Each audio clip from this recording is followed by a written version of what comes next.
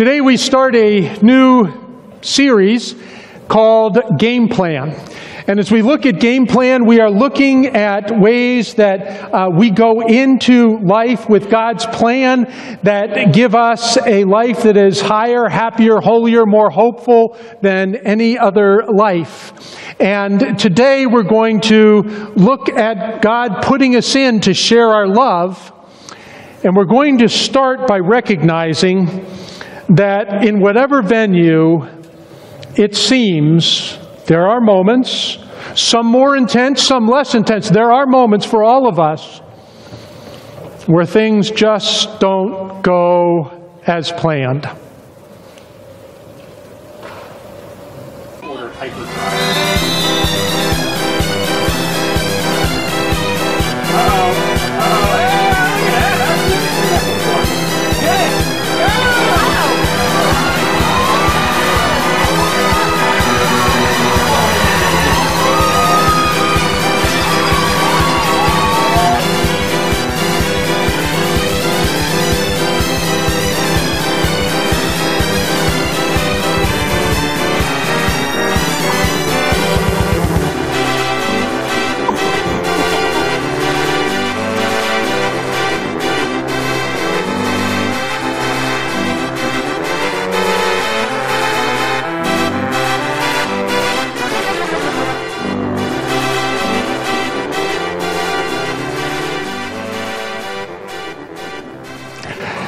As if I needed another example, the second half of a football game somewhere played in Colorado yesterday.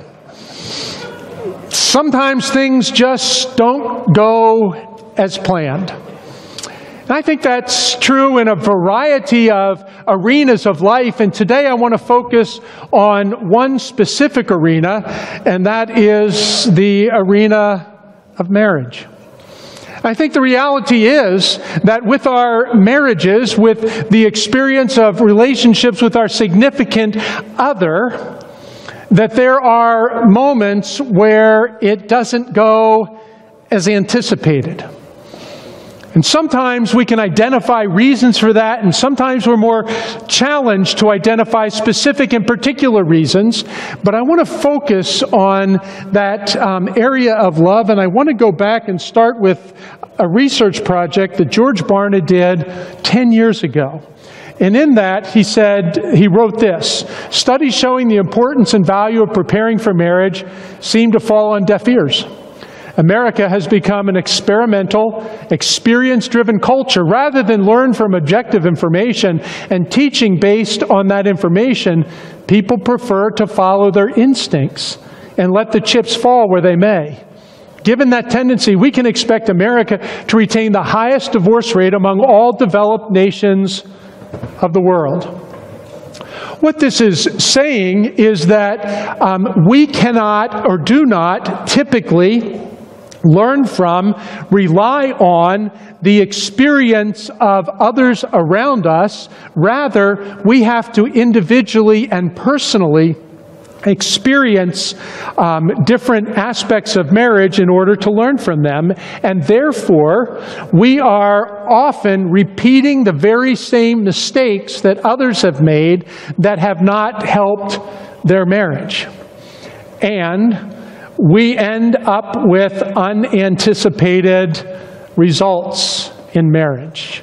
Kind of like the football bloopers we saw a few moments ago. I do not think any couple gets married with the hope and anticipation that they are going to experience challenges in their relationship. I think most of us would like that vision of what marriage looks like. Couples side by side walking into the future together. You can't see this on the other side, but they're both smiling. And they both have that sparkle in their eyes, and they are both joyful. But we know that that is not always the case. That in some instances, marriage can be a struggle. And I think we can also say that most of us who are married, most who are looking forward to marriage someday in their life, would like that experience of a joy-filled, deeply loving, committed relationship. And today I want to share with you part of what I believe is God's plan for that. And I'm going to say it simply right now, and I am going to expand on it in the next few minutes. Here's the simple.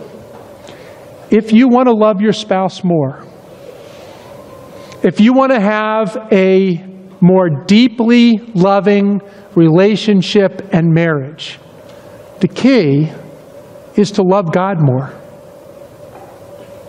The more we love God, the closer we draw to God, the more intimate we are in our relationship with God, the greater capacity and ability we have to love our spouse.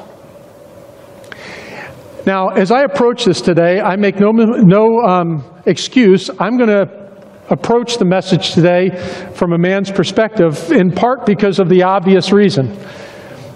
However, I think what I'm going to share has application on both sides of a relationship, for both a husband and a wife, a man and a woman, and it has application in other relationships. And I want to be very clear. I want you to hear this as a message of grace. I know that some marriages experience incredible challenges. There may be some here today who are experiencing those challenges in their relationship right now. I know that there are some who have done absolutely everything they could, and it just doesn't work out. This is not about condemnation or guilt. Don't hear that. This is about grace and how we move forward and take the next steps. And I think the next steps are to look into what God teaches us. And so I'm going to go back into the Old Testament in the 6th chapter of Deuteronomy. I'm going to start with verse 1. This is conversation, instruction from God into the people of Israel. They are planning the conquest of the Promised Land. And in my Bible, the title above this chapter says, Love the Lord your God. Here we go. These are the commands, decrees, and laws the Lord your God directed me to teach you to observe in the land that you are crossing the Jordan to possess, so that your children and their children and after them may fear the Lord your God as long as you live by keeping all his decrees and commands that I give you, and so that you may enjoy long life. Hear, Israel, and be careful to obey, so that it may go well with you, and that you may increase greatly in the land flowing with milk and honey, just as the Lord, the God of your ancestors, promised you. Hear, O Israel, the Lord our God, the Lord is one. Love the Lord your God with all your heart and with all your soul and with all your strength. These commandments that I give you today are to be on your hearts. Impress them on your children. Talk about them when you sit at home and when you walk along the road, when you lie down and when you get up. Tie them as symbols on your hands and bind them on your foreheads. Write them in the door frames of your houses and on your gates. In every way, the people are being instructed. Here it is. Here's the core. Here's the center. Love the Lord your God with all your heart, soul, strength. Write it on your head. Tie it on you. Burn it into your skin, whatever it takes. Love the Lord your God with all your being, in every way. Now, as we look at that love and then go into 1 John 4, hear these words. Dear friends, since God so loved us, we love God with all our being. God loved us. We also ought to love one another. No one has ever seen God, but if we love one another, God lives in us, and his love is made complete in us. We know that we live in him and he in us because he has given us of his Spirit. The message here is God's love is in us. And as we love God more, that love pours down and fills us up more. And filled with the love of God, we're able to pour out and share that love with those around us, particularly and specifically with our primary relationship with our spouse, our significant other. If you want to love your spouse more, love God more. and that love will flow through and into. Now, as we look at a New Testament message, I want to ask, can some of you share, and this is a chance for you to talk, that's okay. What is the most common biblical passage that men use with their wives on marriage? Do you know where it is in the Bible? I'm seeing some smirks. You know what I'm talking about. Shout it out. Wives, submit to your husbands. There we go. Have any of you heard that? Yeah. My grandfather, who was of a different generation by far, had the ability to preach on that passage with passion and to cite and quote it often, for some reason, to the women in the family. I don't know why. But that particular passage is found in Ephesians 5. And what is fascinating about that passage in Ephesians 5 is that it's not often used in weddings. I've officiated at about 300 weddings. I don't think I've had it at 15 of those. But we're going to have it today. So if you want to turn your Bibles to Ephesians 5, and I'm going to read starting in verse 21, where we read these words, "Submit to one another out of reverence for Christ. Wives, submit yourselves to your own husbands, as you do to the Lord. For the husband is the head of the wife, as Christ is the head of the church, his body, of which he is the Savior. Now as the church submits to Christ, so also wives should submit to their husbands in everything.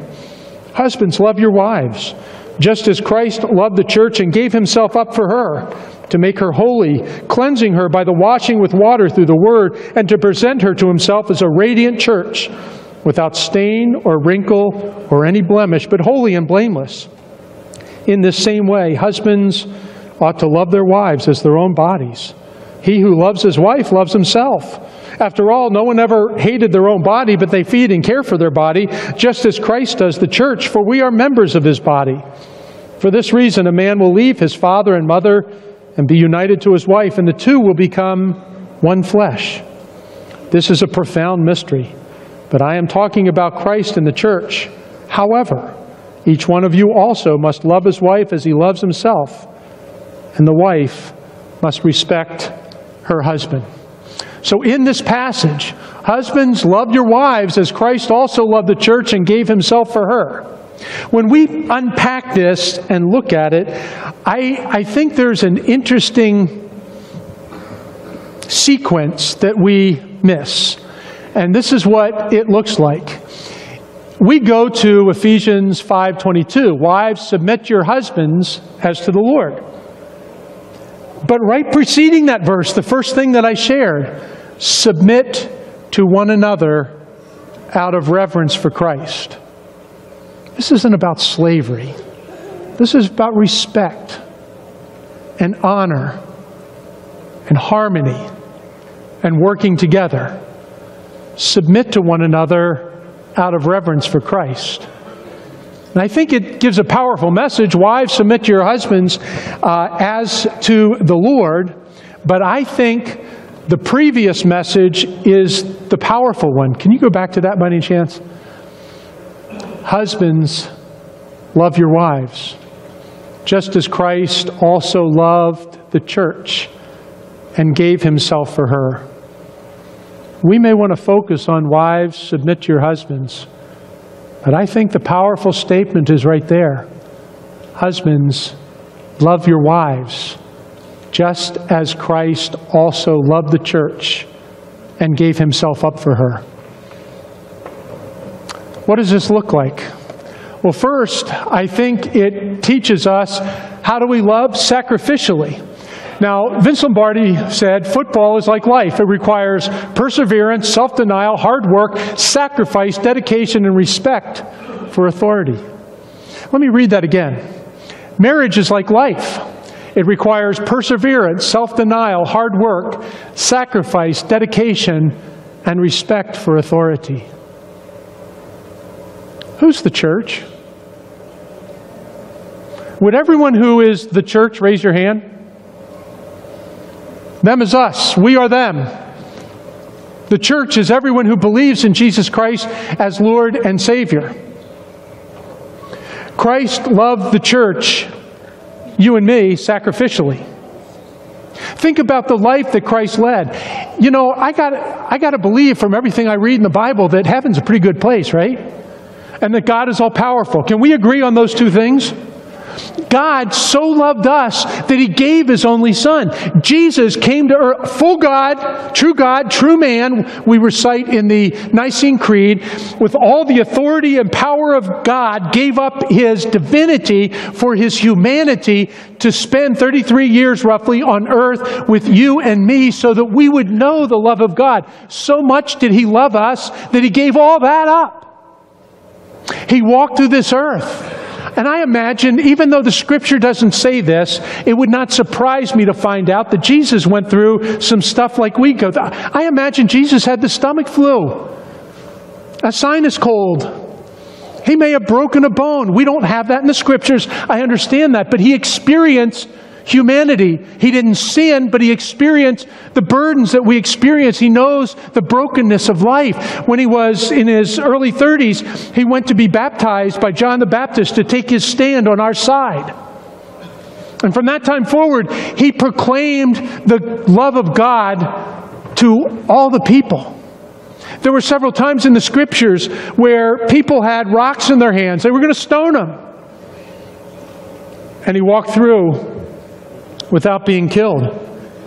People rejected His message. Remember the rich young ruler that came to Jesus and said, "Good teacher, what must I do to inherit eternal life?" And Jesus said, "Follow the commandments." And he said, "Well, I've done all that stuff since I was a kid. What's the real stuff?" "Well, go, sell all that you have. Give it to the poor, then come follow me." And it says in one of the most tragic verses in Scripture, the young man went away very sad, for he had great possessions. He went away. Jesus was abandoned by His disciples at the foot of the cross. He was betrayed by one of His friends. He was scourged. You know what that means? That's a nice word. He was beaten bloody. They took Him up to Calvary's Hill. They pounded nails through His flesh. He hung on a cross in humiliation, where He experienced the death by slow suffocation. And from that very cross, He cries out, "Father, forgive them, for they know not what they do." And at the end, He cried out, "It is finished." And it was. And what was finished was sin's reign and the power of death to defeat us, because Christ defeated death. He gave it all. He sacrificed. Husbands, are you willing to sacrifice for your wife? Are you willing to let the love of God pour through you to the extent that there are moments you put yourself second so you can put her first? I just realized how awkward this is standing here with my wife in the front row. A little easier at 9 o'clock. You know, she wasn't here. But it's a responsibility we all bear, to submit to one another out of reverence for Christ and to make sacrifice. To say no to self for the sake of other. To give that sacrifice of love in the ways that you are able. Christ loved us sacrificially.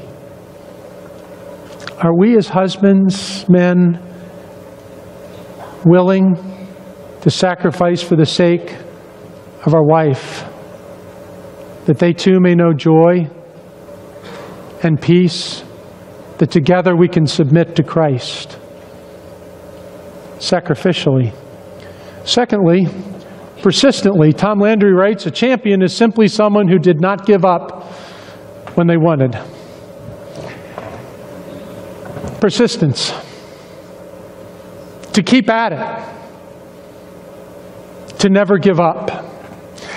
I ask many couples who have been married 40, 50, 60 years, or some in this room, I've asked this question.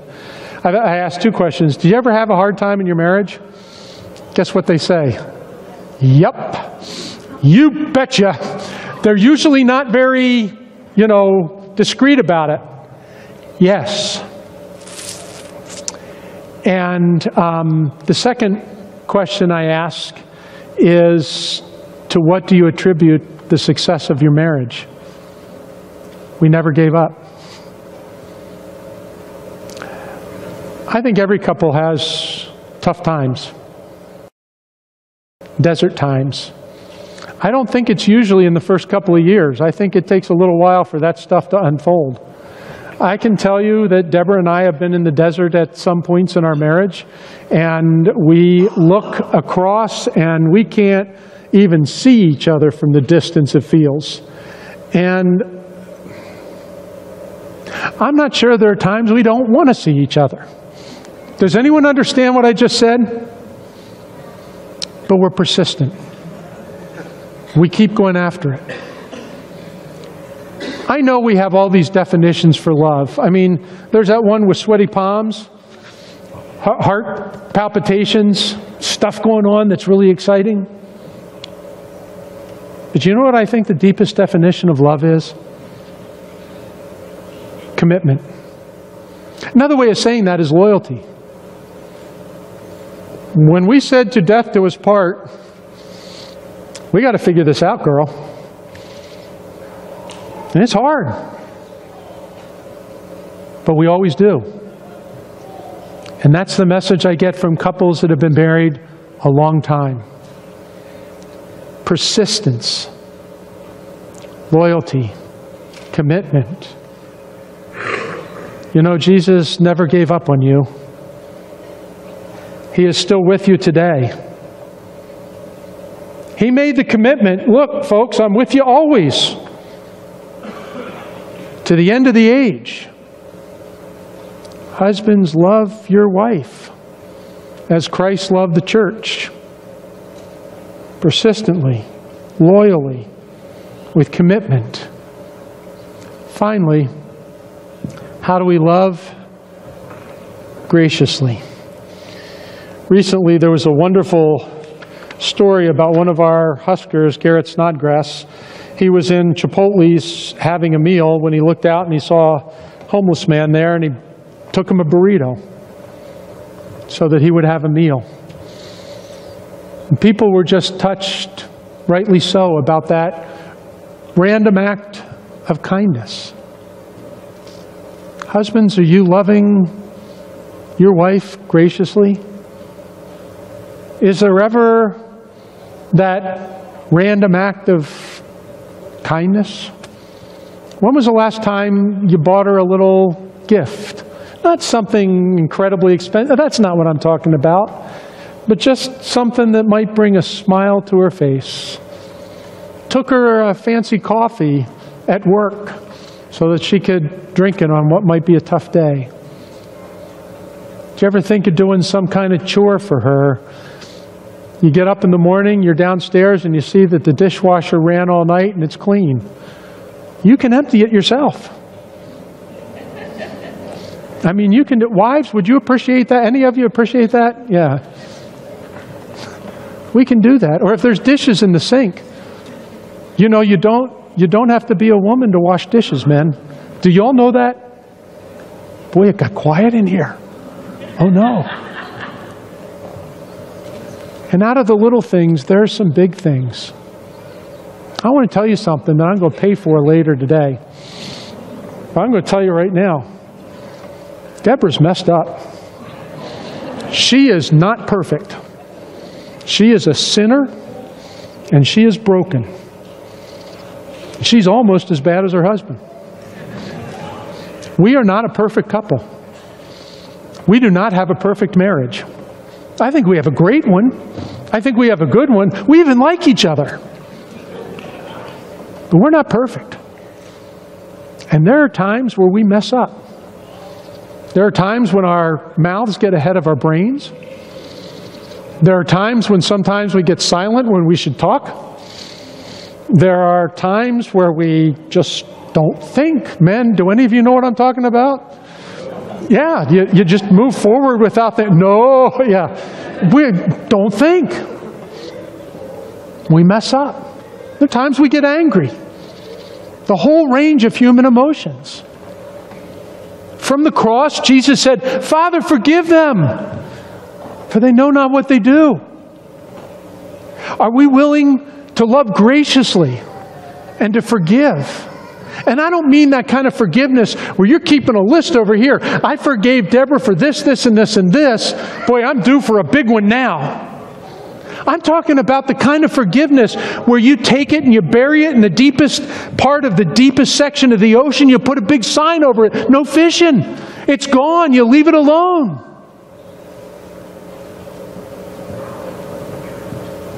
Forgetting what lies behind, says the Scripture. We press on toward the upward call of God in Christ Jesus our Lord. We press on for the sake of the life that we can share together because of Christ.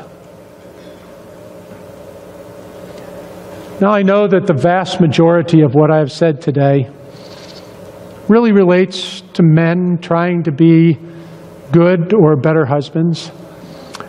I think there's a little application that can go both ways. And I think there are some things that can translate into other relationships in our lives. But if we want that kind of picture perfect in our own minds family, it begins with love. And it's not yours or mine. It's God's love for you and your love for God. That the more we love God, the more we can love one another. Let me say that a little differently. The deeper the relationship of love with God, the deeper the relationship of love we can have with our spouse. Let us pray.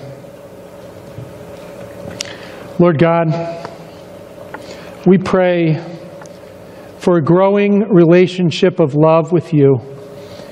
Lord, when we come into worship and we spend those first moments singing, in many places that's called worship time, and later in the service is teaching time. In that worship time, help us to connect to you, to love, pure and simple, to feel your love radiating down on us and our love rising up to you.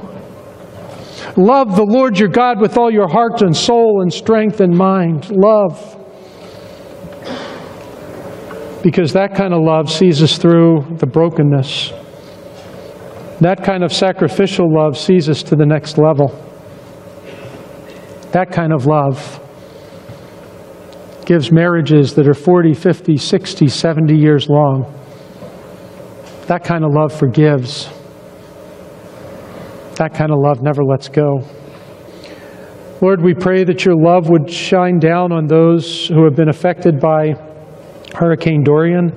Especially, Lord, I look at the utter devastation that we see in the Bahamas, and that your love would be poured through your people throughout the world to bring aid and support to people so desperately in need, and that the people in our own country would have their lives restored from the damage of the storm. Lord, we pray as we remember that this week is an anniversary of September 11th. We pray, Lord, that you would so fill this world with your love that we would be infused with a compassionate love for our neighbor. We pray, Lord, for that day when nations can stand beside each other and not battle with one another, where religions can stand side by side and not fight, where people can work together to support one another instead of destroy one another. We look for a world that can live in peace and love, And we look for a world, Lord, that reflects your will and your ways. Now we ask that you would remember us in your kingdom and teach us as we pray together. Our Father, who art in heaven, hallowed be thy name. Thy kingdom come, thy will be done, on earth as it is in heaven. Give us this day our daily bread, and forgive us our trespasses as we forgive those who trespass against us. And lead us not into temptation, but deliver us from evil. For thine is the kingdom and the power and the glory forever and ever. Amen.